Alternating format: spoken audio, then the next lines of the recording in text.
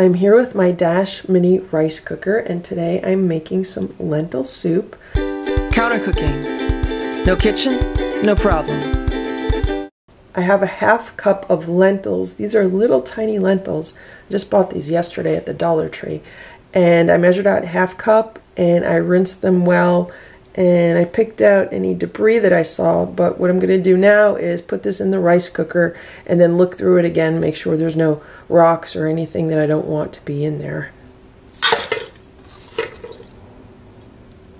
Anytime that you're using any kind of dried beans or dried peas or anything like that, you always just want to look through them and make sure there's nothing in there that should not be in there. Today I found something that looked like almost like a little twig, but this looks good. I have my lentils in my pot, and now I'm going to add just enough water to cover them. Now I'm going to press cook.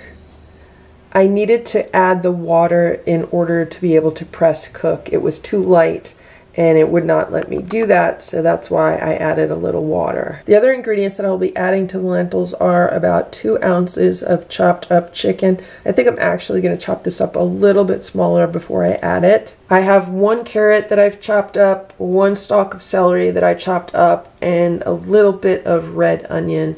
It's probably like a heaping tablespoon of chopped red onion. And then I also have about a cup of chopped fresh spinach. So here's my soup pot. Let's add the chicken. Now you don't have to add chicken. You could use any kind of meat that you have available, and you could also not put any meat in it at all. Lentil soup is a really great vegetarian or vegan soup when you don't add any meat to it. It still comes out good. Now I'm going to add the vegetables. And this is why I didn't want to put too much water in the pot with the lentils, because I knew I was filling it up with other ingredients, and then I'll put more water in after I put the veggies in. And now we'll put the spinach in.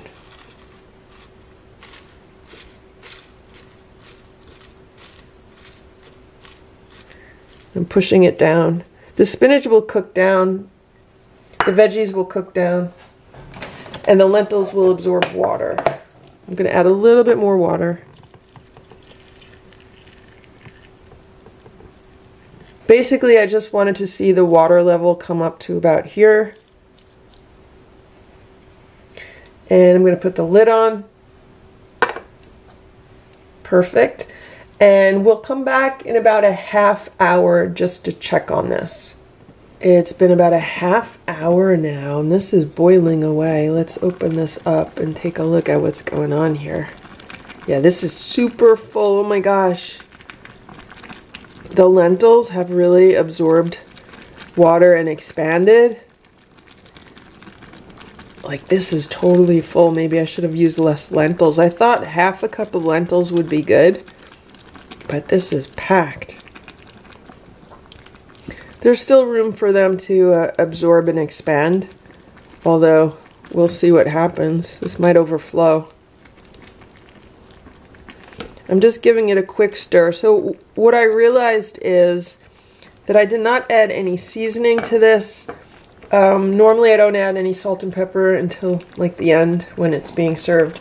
But I do like some kind of like herbs in here. So I'm going to add some Italian seasoning. I have this Italian seasoning blend. I'm just gonna put some in. Not too much. I don't want it to be too overpowering, but I do like the flavor that it gives. And this is mixed spices, fennel, oregano, thyme, red pepper flakes, basil, roasted garlic, sea salt, carrots, and sesame oil.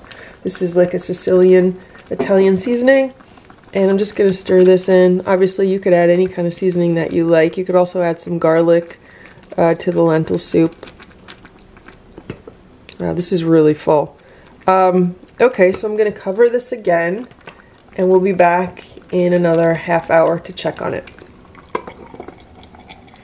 Okay, another half hour has gone by, so this has been cooking for an hour total time. Let's open it up.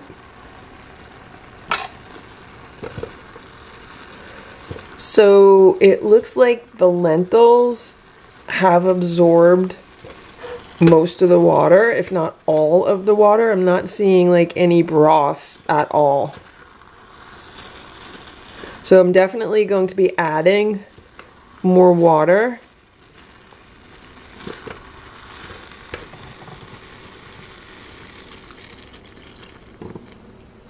So I just filled it back up with water.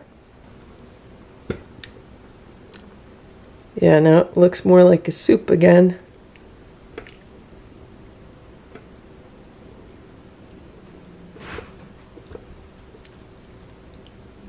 It smells really, really good.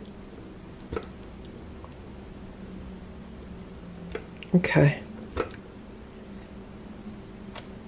So I'm going to cover this and I'm going to come back in another half hour. It's been another half hour, so it's about an hour and a half of total cooking time right now. And the soup is simmering really nicely.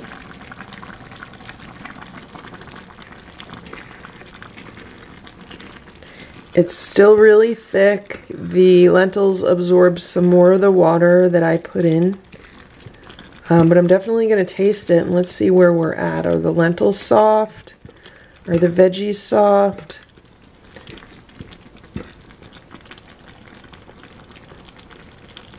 Let's see what's going on here. The soup is done. I'm going to unplug it. It's still going to continue to cook for a while with the residual heat, but the lentils are nice and soft and the veggies are nice and soft, and you can really tell by the broth. See how the lentils have started to break down and thicken the broth? That's how I really like it. So I'm going to let this cool for just a little bit, and then I'm going to have a bowl of it. Looks like it made quite a lot. This soup looks so good. It's really thick. This is almost like a lentil stew, but I like it like this. You could add a little bit more water if you wanted to make it more brothy, but this is really good. I did not even add any salt and pepper, but the Italian seasoning really gave it a lot of nice flavor. And the Italian seasoning that I use does have a little bit of sea salt in it. So I'm really happy with this dish, and I think it made about 2 to 3 cups of soup. The bowl that I'm using right now holds about a cup of soup, so I know there's enough in here for several of these size bowls. So I hope this video was helpful for you. If it was, please give it a thumbs up. Please subscribe to this channel if you'd like me to post more videos like this one. Thanks so much for watching. Have a great day. Bye.